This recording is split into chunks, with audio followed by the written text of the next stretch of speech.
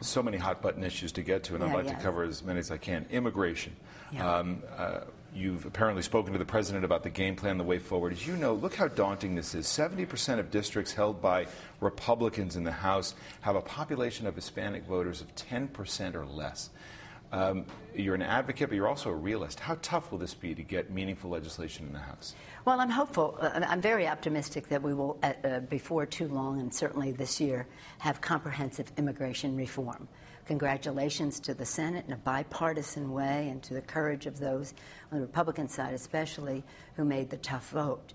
On the House side, the Speaker will have his way to bring legislation to the floor, and hopefully it will be in a form that takes. But what's going to happen? I mean, we know that those are the outlines of it, but you've been very tough on the Speaker, saying he's weak. And how optimistic can you be, given the fact that I just cited for you, and the views that you're hearing, that you're going to get something akin to what the Senate did? We wouldn't even be where we are right now had it not been that 70% of Hispanics voted for President Obama, voted Democratic in the last election. That caused an epiphany in the Senate, that's for sure. So all of a sudden now we have already passed comprehensive immigration reform in the Senate. That's a big victory.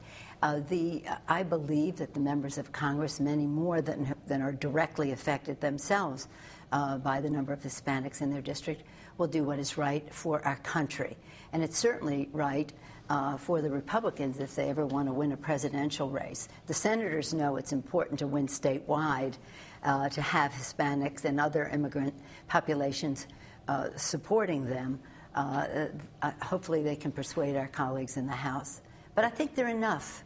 They're enough. The question is, do we have to have these pi r squared mathematical formulas about what it takes to bring something forward? 218, that's a majority of the House. That would be including Democrats, not adhering to only a majority of the majority of Republicans. Right.